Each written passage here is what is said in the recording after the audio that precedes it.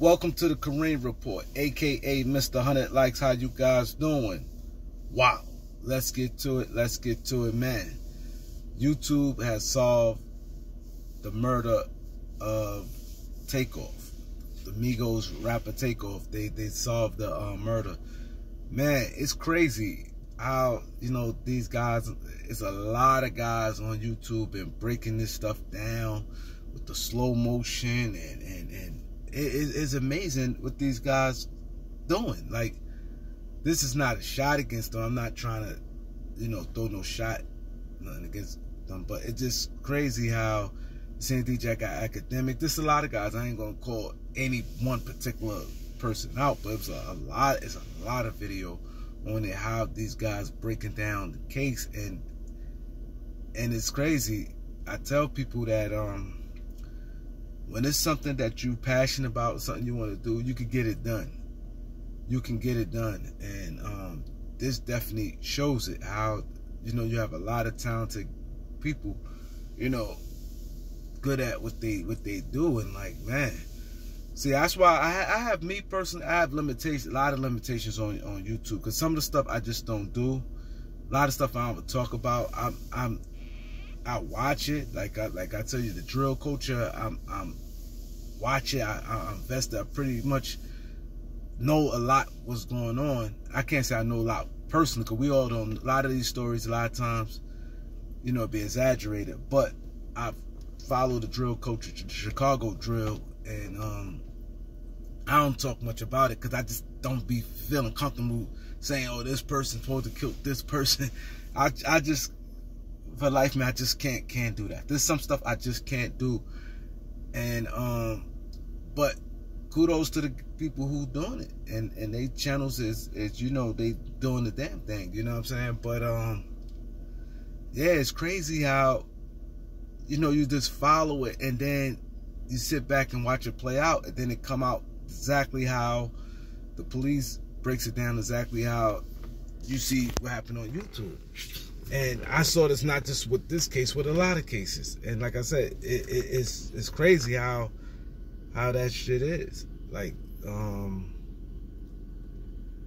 yeah, but to the end of the day, and this one thing I'm gonna say about this.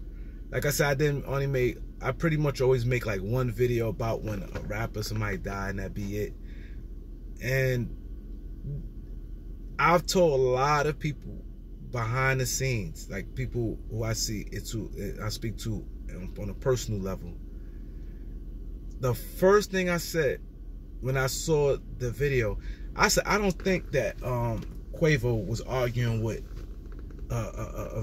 one of just a regular entourage type of dude. I said, and I said, I think he was arguing with Prince or somebody. It had to be somebody, either, a right-hand man, or Jay Prince, or Jay Prince Jr. I said that because the way Quavo in the argument, I don't see him just, unless he really locked in with a lot of the guys. You don't just argue with people randomly. You wouldn't even waste your time. You don't know these dudes like that. I said it's somebody he know, and reason why I felt he's arguing with Jay Prince or Jadge, whichever one of them it is, but one of the sons, because the way how the argument kept going. Normally, if it wasn't Jay Prince or none of them guys, that you normally step in like, shit ain't about nothing. Once you see it get in a certain place, and that's not your man's, on this how things works. Let's say Quavo, the Migos is there with the Prince, right? They're there with the Prince boys, right? They there with them. So him arguing anything outside of them, normally one of the Prince boys step in and be like, "No, leave that shit alone." You didn't hear nobody say, "Leave it alone." It was just going back and forth arguing, and you could see it's getting tense. The way, you hear the argument, you see it's getting tense, and before you even get to, let's say if it was no guns drawn, fighting, or somebody say, "Suck my dick," Like when the words get like that, like, cause that's always with this area. Suck my dick, fuck bitch ass nigga. When words start getting a little more intense, you always step in if you see it and stop it.